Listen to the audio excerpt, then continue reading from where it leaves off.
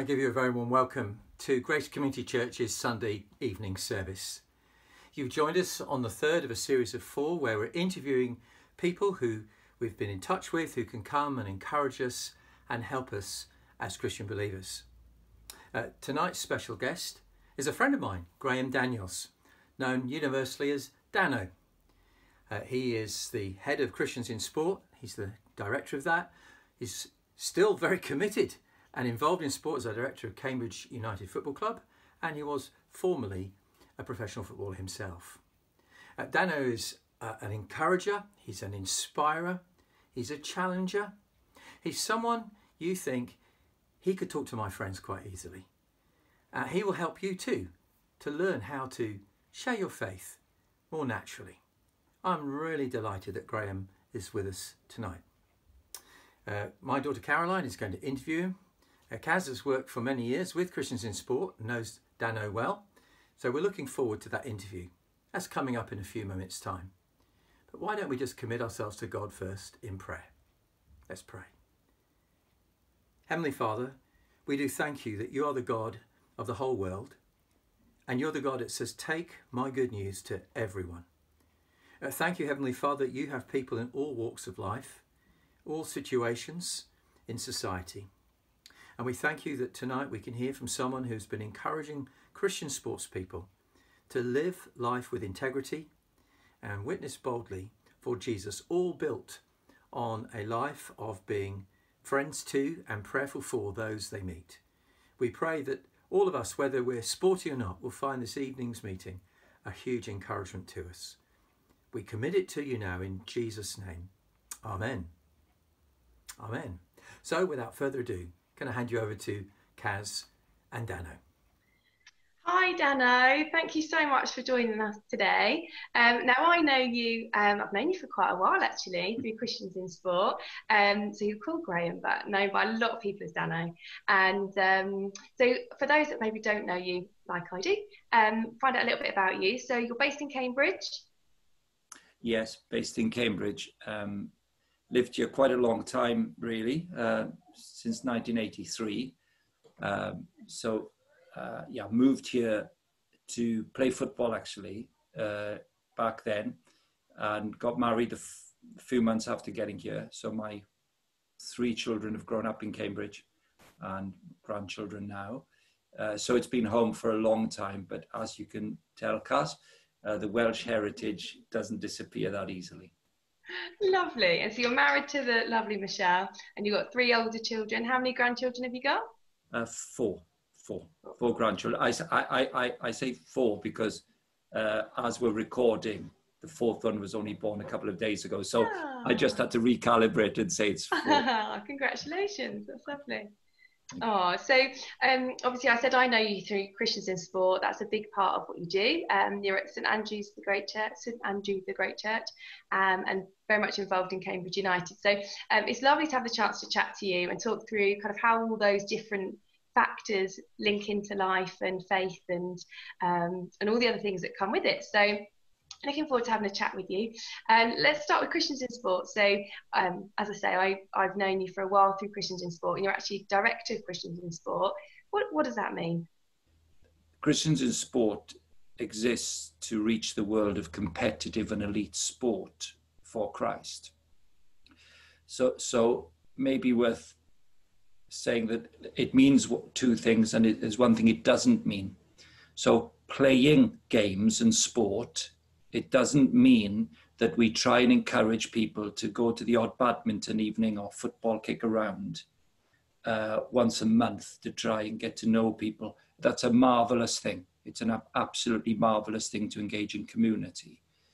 But we're less invested in trying to get people to do sport for fun, for recreation. And what we are is committed to, well, Kaz, obviously you're a great example of it, people who are very competitive about their sport. They've got a job, they go to school as a youngster, they're at college, they've got a job across the ages, but they're part of a group of people where you train and play. So it's the Christian engaging in a community, which is quite a committed community. So we help those guys And then there's a few people who are paid to play sport and play at an elite level. And we pay particular attention to people like that. So it's making sure that the world of sport has two things going on in it, in competitive and elite sport. That people who don't know Jesus, the message of Jesus, get to hear it, evangelism. And those who are Christians of all ages in sport get encouraged that God can use them in that community. So reaching the world of sport for Christ. Fantastic. I know I got involved when I was at university, and the biggest thing that stayed with me the whole time is the pray, play, say little kind of acronym. Perfect. And just a reminder that actually, I need to pray for my sports mates, play in a way that honours God and shows them something about the faith I have, and say something when I have that opportunity. And you know, I guess whether you're in sport or not, actually, that same little little piece is so important. Yes, and of course it wasn't, well, two things. One, you said it much more succinctly than I did, because I waffled and you were bang on, pray, play, say. And secondly, as everything with Christians in sport, all my best learnings were gleaned from my local church, and particularly 20 years at St. Andrew the Great, or Stag, where initially I worked under Mark Ashton, who was a tremendous mentor to me when I started with Christians in sport when I was 38, and impressed on me the real importance of the local church. And so the pray, play, say does come out of what I learned at Stag originally, really. And you're right, Kaz, it travels everywhere. We take it from Colossians 4, 2 to 6. So it's Paul really drawing to a conclusion, his letter to Colossae. And in it, as he talks about life and family and work and everything to do with being a Christian, he reminds them in that passage in chapter 4 that if you don't combine praying, if you don't talk to God about the social situation you're in, you're missing something pretty significant. If you talk to God, it gives you insight from his word that you feed back in conversation with him to play. I call it play, but in everyday life, it's behavior, isn't it? It's how you live. What does it look like to be a Christian woman at school or at home or at work or at sport? Pray, play, or live or behave, and say. Very hard to get the chance to say something of the good news of Jesus if people don't see it backed up by at least some degree of integrity. And very hard to sustain that lifestyle if you don't hear God's word and speak back to him. So pray, play, say is something lovely, really. Yeah, absolutely. And you talked about Christians in sport, predominantly supporting elite sports players. And very recently you've been on Sky Sports kind of talking all about that. Can you tell us a bit more about that? Yes, it's the lockdown period, isn't it? I guess that's why we're having this conversation as we are now. It's a very weird and frustrating time. And the positive is, the Lord's got it and he's in charge of the whole thing. And what happened was that when the lockdown came, people like TalkSport and Sky and the BBC and so on didn't have as much actual sport to report. So they were looking for features in sport that brought a different angle because they just didn't have enough features. And so we did quite a lot of stuff on mental health. So it's easy for the secular media, I think, to talk to not easy for them to talk to a Christian organization.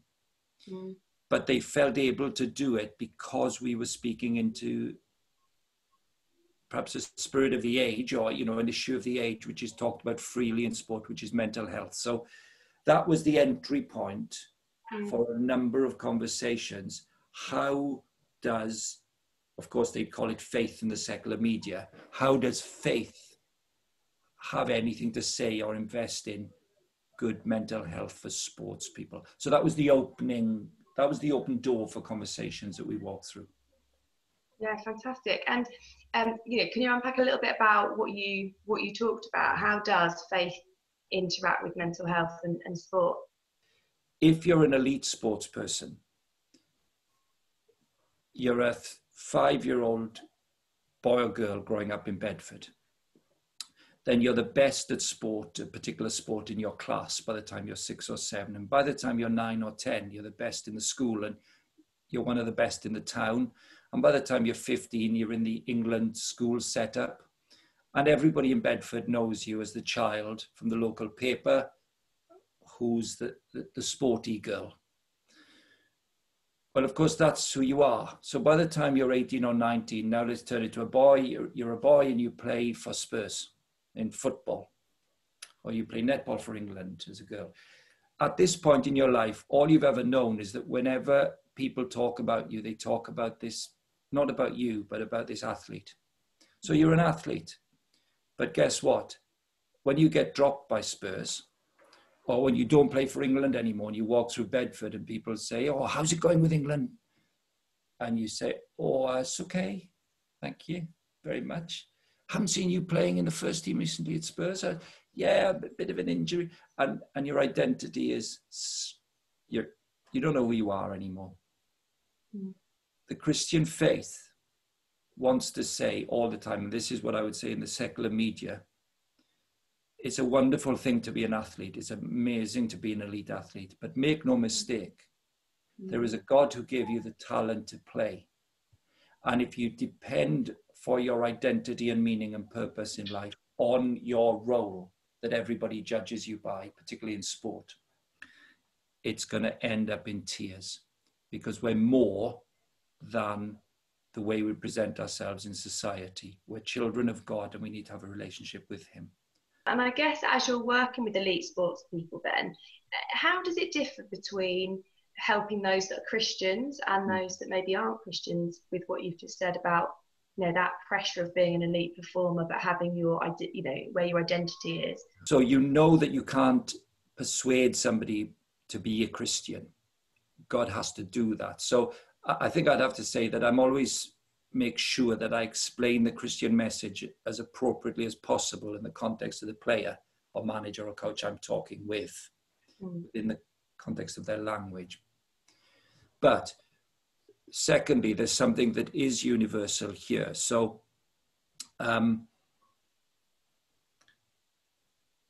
it's inbred in us. I think it's instinctive in us, because we've turned our backs on God, to cut deals with God. So let me tell you a story of a world champion athlete who I met. I shan't say where, but it was a major event, a world championship type event. And a young man who was a Christian came to the Bible study on the first day. He'd never left his country before, and he'd never run in the world championships before. And he came to the event and he asked to see me afterwards. And it was a Bible study, maybe 20 or 30 athletes in this overseas city. I'd never met him. And he said, I can't sleep at night.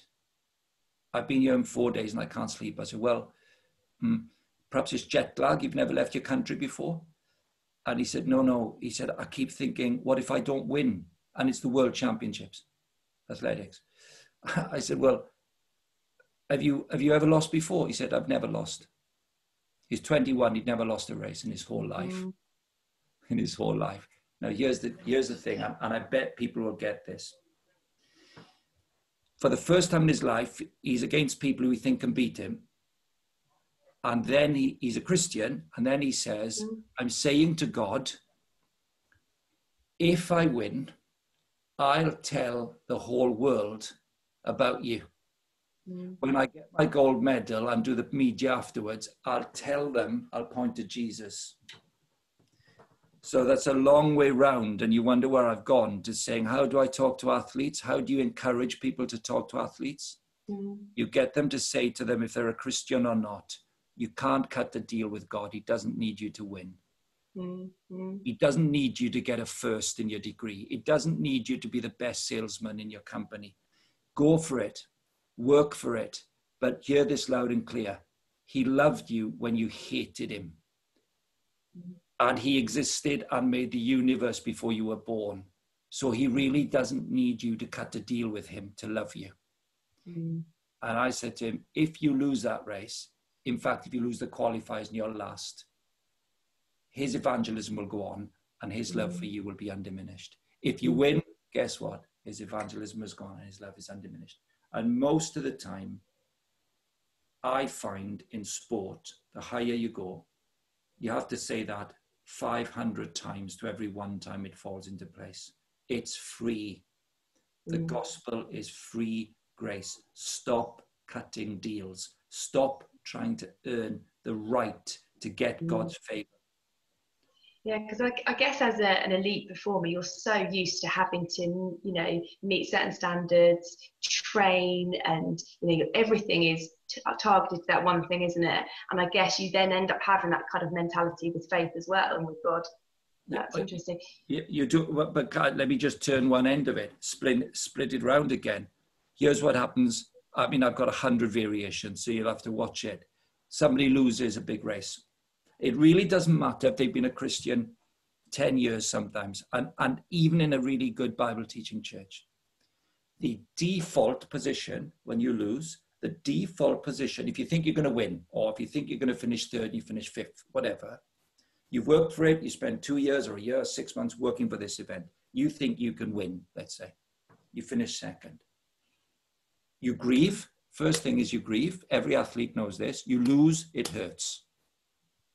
But it hurts. Next thing is, why did God not let me win?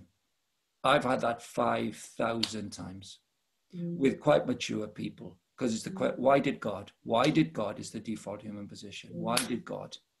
And you have to say to a person then, at that point, you have to say, why do you think? And time again, somebody say, well, I know why it was. The game is on Saturday. On Wednesday, I did a really bad thing. I watched something, or I said something about somebody, or I gossiped, and you say, well, so you think you came third because you said a bad word about somebody on Thursday? Yeah, I reckon. I'm not doing that again before a race. You say, so you see what you just did? You just negotiated with God. Yeah. So before the race, you negotiate, if I win, I'll give you glory. And when you lose, you say, oh, it must be because I sinned. And then you have to say the opposite. Say, you sin all the time, you fool. That's why you've got a savior. Don't be ridiculous that you lost because you did X on Thursday. That is absurd. It's like saying you cut deals with God. You have to go around this circle all the time. Stop thinking that God loves you because you cut a deal to perform for him. You're not your performance. You're loved. That gospel message, the more public people are and the more people see them as their success or failure, the more intense that becomes, including the job in a school or an office, or as a parent. If your parents fail, what did I do wrong? What your child's not converted. What did you do wrong? It must be my fault. Why did I do it wrong? And parents grieve. They never talk about their children if they're not converted. Why? Because they're ashamed. Why are they ashamed? Because they think it's their fault. Why do they think it's their fault? Because they think somehow they didn't do a deal with God enough. They don't understand grace. 1,000 applications of it. So I'll leave it with that one. Yeah, no, very helpful. And I guess over lockdown, you've actually had a lot more contact with with elite performers. I've been in some of the kind of prayer meetings about it, and there's been some real encouragements. Can you tell us about some of the encouragements over lockdown with Bible studies? Well, I suppose many people have been through this. Certainly we know, don't we? And I know, I'm sure at Grace Church, you've had more people coming to church who are inquiring about the Christian faith online than ever. So it's all weird. We don't know what to do with it. Well, in sport, with professional sport, it was ridiculous. You know, to get to, let's pick football. It's my sport. To get to meet a footballer, to meet the manager of a football club in the north of England, you'll phone, you'll WhatsApp, you maybe have the odd, you'd never have a Zoom, you know, you have a FaceTime call, but you jump on the train and then try and meet him at the training ground and snatch an hour to have a coffee together and look at the Bible. If he's not in a church, introduce him to a good church where he can get to meet some. All of a sudden in lockdown, nobody can go to work. They can't go to their training ground. They can't go to their office. They can't see players. They can't. Guess what? We went from seeing like 4 people a week or something, 8 people a week with just jumping in the car. And we went to having 40 or 50 people in football in the room in 3 weeks because we did a Zoom call. And guess what? People invited their friends from football to come. And all of a sudden, you've got all these people in a call and you put them in breakout groups of 4. And people find out somebody's either interested in Jesus or has met Jesus, who they knew from football, but they didn't know he had any interest in the gospel. Boom, off it went. And now, of course, it was peer friendship. So 10 minutes Bible study at the start, 15, breakout groups for 30 minutes in 4s, feedback, stay on in a spare room if you want to hang around and chat to people. So it's happened in all the sports. So it's been a revolution. I don't quite know what we're going to do with it. And I guess, it's great to hear encouragement, isn't it, of lockdown, because it's so tough in so many ways, but that's just an example of a real opportunity that's just really gone. And in terms of you personally, you're director of Cambridge United. Yeah. What does the work there look like? How's that been kind of before lockdown, during lockdown? Because I used to play for the team, I suppose I have a good relationship with the coaching staff. And it's just a privilege, really. Obviously, it's not a Christian organization, it's a football club. So I guess, Kaz, as you know very well, from your professional life to your sports life and your church life, it's a marvelous opportunity to engage with people who may never have been near a church in this generation, but they get to work with somebody who knows that God's real and has met Christ personally, but is engaged and invested in sharing that football club together, which I guess takes us back to the Christians in sport thing, isn't it?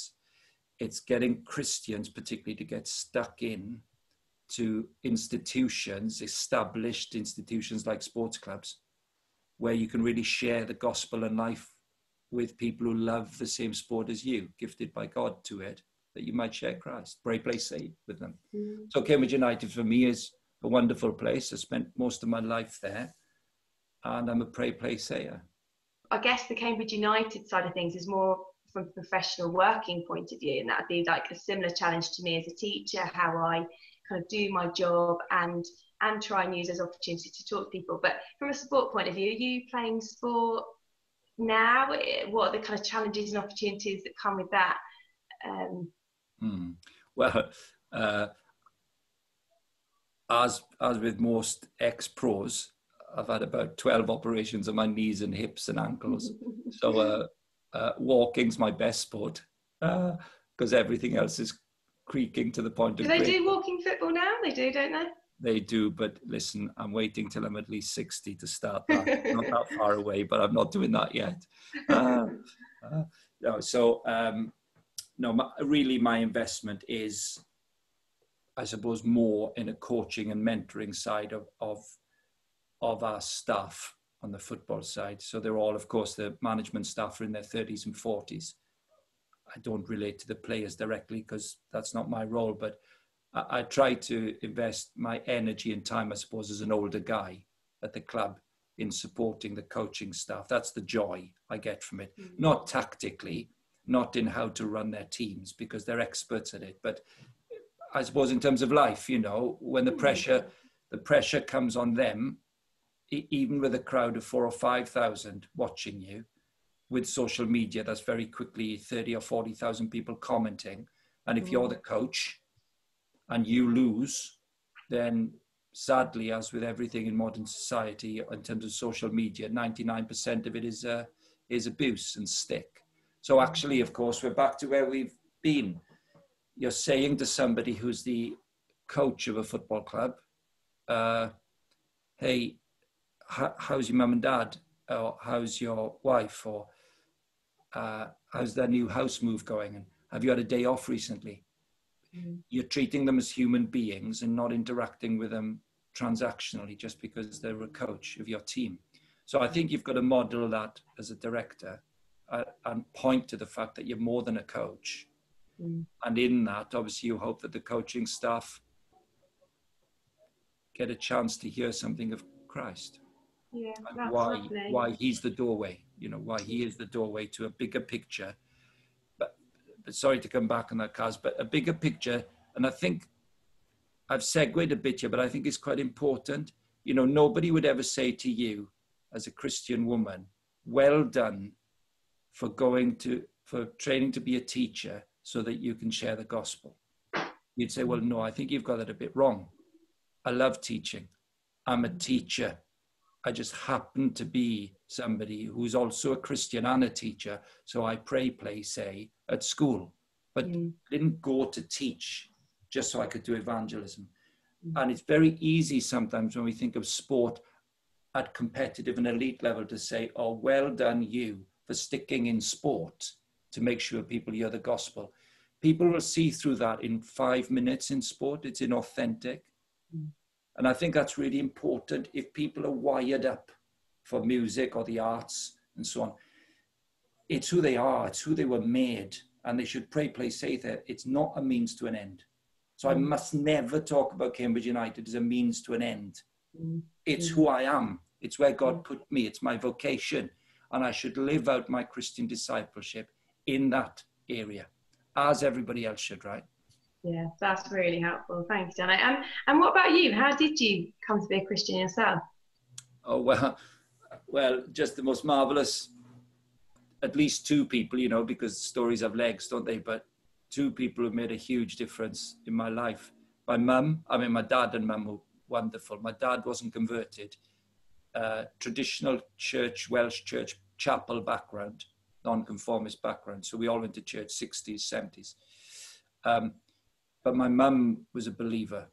You know, wouldn't have been, lots of things would have been fuzzy in the way the Bible was taught in that culture at that time, but definitely knew Christ personally. My dad did before he died. So she prayed for me.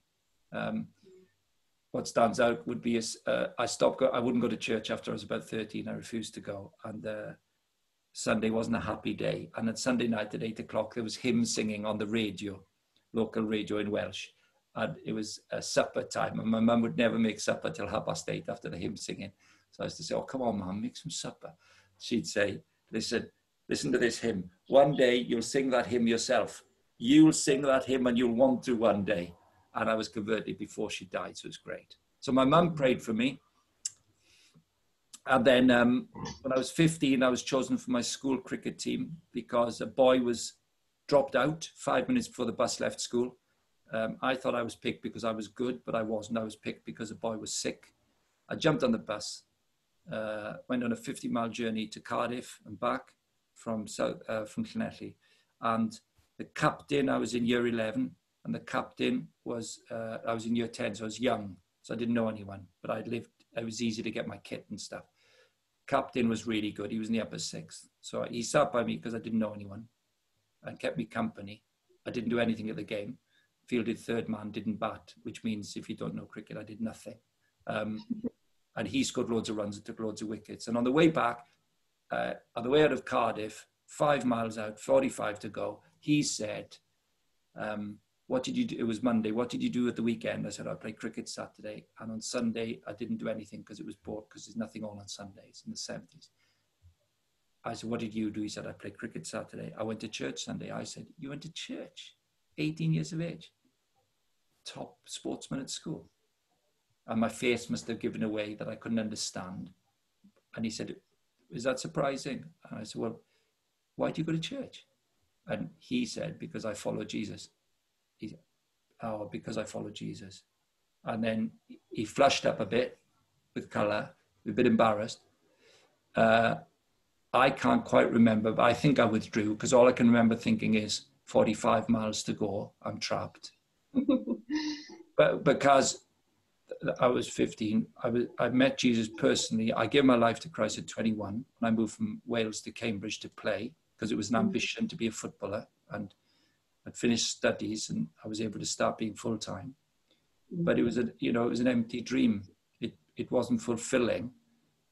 And that's why I became a Christian, because this boy, I'd known him from 15, and he was just the most marvelous guy. He had his failures. I remember him throwing his bat once when he lost the cricket and he didn't see me. He came in the changing room, threw his bat. I had a shock because I didn't think he ever did anything wrong. And I went, wow. And so I really admired him.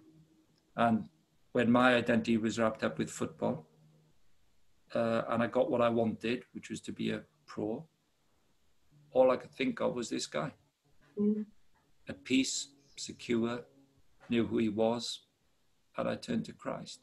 And the last bit of the story is I asked him some years later about that day where we were on the bus. And he said, He said, well, guess what happened when I went home that night? I said, I don't know. He said, well, I went home, my dad and mum were in the living room, and they said, how's the cricket? And he obviously played well. And he said, yeah, it was good. How many did you score? And his father said, well, you don't look very happy. If you played that well, you should be a bit happier than that. And he said, I told my dad, well, there was a boy on the bus who I didn't know who was picked because we were shorter players. And he asked me, I tried to tell him about Jesus because he had resolved that week that he would try and tell somebody about the gospel because he never had. And it was me. And his dad said, well, what's the problem? He said, I really, really blew it. I was useless. So I'm 58. I'm talking to you about things. And I'm here, humanly speaking, because my mother prayed for me and was losing heart a bit. And a boy who could barely string an evangelistic 5 words together, let alone a discussion, dared to tell me with blushing face that he followed Jesus. And God used that to change my life because I didn't think it was possible that anyone who was sporty, my mum could be a Christian, but not anyone sporty and cool and young in Wales in the 70s. And he was the one for me. So I don't know why that boy was sick that day or who he was or why he didn't play. All I know is the gospel advances because people pray and they play. And he said haltering, stuttering, blushing words, which made him so embarrassed that later that night he was pig sick when he went home. It's amazing. So I guess you probably kind of answered it really, but I was going to ask if someone that was listening is a Christian but struggling, what would you say to them as kind of a halftime talk to encourage them? Or I'd say we're all very good at putting up a front. I changed my T-shirt to put a collar on to talk to you, Cass, because I'm in the house and it's boiling hot. It's a baking day. And I look like a complete scruff, more of a scruff than I do now. So we can all put there's nothing wrong with, there's nothing wrong with presenting yourself well. It's right to present yourself as best you can, to be respectful of people. But if somebody's feeling they're having a rough time and they're no good at this, being a Christian, I'd want to say, listen, take our nice shirts off and we're all ruins. Take our nice shirt off and we're fractured and broken people. The Lord Jesus loves you, not because you're any good at anything today or you've had a brilliant week. He loves you because he sent his son to die for you. That's all you need to know. Now believe it. But just believe it. That, for me, it seems always you have to do that. It's the faith that says, I've said, look, I'm full of cliches, because I've said so many thousands of times to somebody, you can't quite believe, can you, that Jesus loves you? You can't quite believe it, can you? Not quite. You nearly can, can't you? You nearly can, but you blew it this morning, so he can't quite, can he? He can't quite love you. He does love you. It doesn't depend on your own performance. It's free. So I'm not saying that to anyone else for their halftime. I'm saying it to myself. Saying it to myself. I believe it. Stop not quite believing it. And I have to say it every day, 1,000 times. Say the same yourself. That's what I'd say. Because it's true. Yeah, absolutely. And if someone was listening that's not yet a Christian, what would you say to them with your experience of sport, people, knowing the Bible, Jesus? What?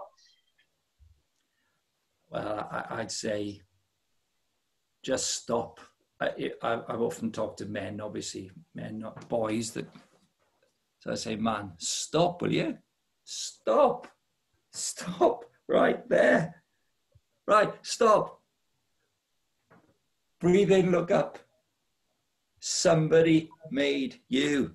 Somebody made you. They knew the moment you were born. They know the moment you'll die. They give you life and breath. Right now, you get life and breath because of him. Now, think clearly. If you've turned your back on him, if you're ignoring him and saying, fine, you might be there, but it's my life. Listen really clearly. He'll honor that when you die. He will honor your rejection of him. He made you a responsible person. If you respond by turning away, you'll meet him and he'll honor your rejection and you will live forever. The Bible says you live forever. You will live apart from him and everything that's wonderful in this world would be taken away. The Bible calls it hell. It means that everything wonderful is taken. But you chose not to take it. You turned away. So the first thing I'd say to you, if you're thinking about these things, there really is a God. He really is powerful. You really will stand before him. Stop walking away from him. Turn round and look. And if you'll turn round with me now and look, you know what you'll see? Go on, physically, turn your head. Go on. Do you know what you'll see? You'll see God's Son on a cross, because he dies on that cross. God pays the penalty for you turning your back on him. He paid the price himself on a cross. Jesus Christ is God's Son, who died to take the punishment you and I deserve for rebelling against our Creator, who gave us everything. So finally, what is a Christian? A Christian is somebody who looks at Christ and says, thank you. You've paid for me. My rebellion is done. The cost is on your shoulders. I can walk into God's presence. And then I'd look at my friend and I'd say, mate, you're free now. You are free. You are free. You need to believe every day of your life that God really does love you through Christ, and he can never undo the deal. And the last thing I'd say is, my friend was called Gwion Jenkins. And when I gave my life to Christ when I was 21, I went back to Llanelli and saw him the first summer after becoming a Christian. I'd phoned him up and I gave my life to Christ at Easter 84. And phoned him up. I said, Gwion, Graham Daniels here. He said, oh, hello. I said, hello. I said, hey, good news, I've become a Christian. And he went, good. Because he didn't quite know if I knew what a Christian was, or whether, somebody had told me something wrong or not true. So when I actually saw him face to face that summer, he was wonderful. He said to me, hey, I'm sorry I sounded a bit abrupt on the phone. I just wanted to make sure that it was really clear to you what Jesus has done on the cross and why we stand before God responsible for our rebellion, and the price is paid and it's a gift and you're right with God. And he knew I'd understood it. And he said, I'm so thrilled. He said, do you mind if I give you one piece of advice? Only one. I said, no, go ahead. He said, it's more important that you're more excited about Jesus in 10 years' time than you are today. He said, always walk around saying to yourself, 10 years' time, 10 years' time. Sometimes it's 10 weeks' time. Sometimes it's 10 hours' time. When temptation comes your way and you go, in 10 minutes' time, I want to be excited that I know Christ. So I'm fighting it. I'm going to fight for 10 minutes or 10 hours or 10 weeks. Or I'm going to fight to hold on to Christ and to trust Christ. So if you do give your life to Christ in any time soon, keep looking forward and saying, I want to be more excited, and keep believing. He really does love you. I mean, he really does love you. I preach that to myself all the time, Kaz, all the time, because I'm so frail. And that's the wonder of having a saviour, isn't it? Life becomes rich despite your own fragility. My goodness me. Absolutely. Dan, I thank you so much. Really appreciate your time, your honesty, and all those stories just help it kind of, makes a lot of sense. So thank you so much. Really appreciate it. And absolute privilege. Privilege talking to you. Privilege talking to you. And I've been to Grace Church for a while, but I'm not blagging you, Kaz.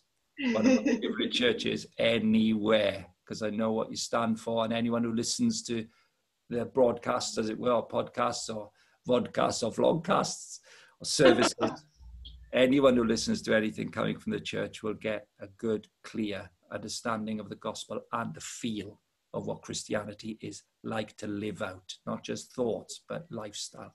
So it's a joy to be on this with you. Thank you. Thank you. Take care. Love to the family. See you soon. Well, thank you so much, Graham and Kaz, for sharing with us this evening. There's a lot to make us think there, isn't there? There's also a lot to inspire us, isn't there? It's so helpful to hear how God works in all kinds of places and how the Christian gospel roots us and helps us in our lives, whatever our situation and stage in life. I want to pray very much for the things that Dan has been talking about this evening. So would you join with me as we come towards the end of our meeting? Let me pray. Heavenly Father, we thank you for Dano. We thank you for his knowledge of you and his willingness to share his faith. Thank you for his work with Christians in sport and how you are using him and very many others to reach people that otherwise would be difficult to reach. We do commit you that support for elite sports people and all the people they meet. Some of them are global names and they would meet people hard to reach otherwise. We commit them to you. Most of us, Lord, we're just down, as it were, down at street level, but we mix with people who we love very much. Some of us formerly in a sports club, others of us just neighbours and friends. We pray that we might have that heart for the gospel that we've been hearing about this evening. We pray that we would be rooted and grounded in Christ ourselves, so that we live lives of integrity, lives that commend Jesus to others, and give us that ability and opportunity to speak naturally for him when those opportunities come. We do commit Graham's work to you, also in the sport he loves, in football. We know that many clubs, including his beloved Cambridge United, are going through tough times at the moment when people can't come and pay to see, and it's hard for sports clubs all around the country. We commit him and Cambridge United and other sports clubs to you. And we pray, Heavenly Father, for that witness to Christ around our nation, that COVID won't cause us to be waiting for opportunity to come in years to come. Help us to seek you for ourselves, that we might know you at work through our lives right now.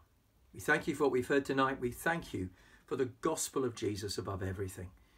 And we commend ourselves to you in Jesus' name. Amen. Well, I hope you found it helpful. If you are a sports person, you didn't know much about Christians in sport, do visit their website or talk to Kath. She can tell you a lot more about it.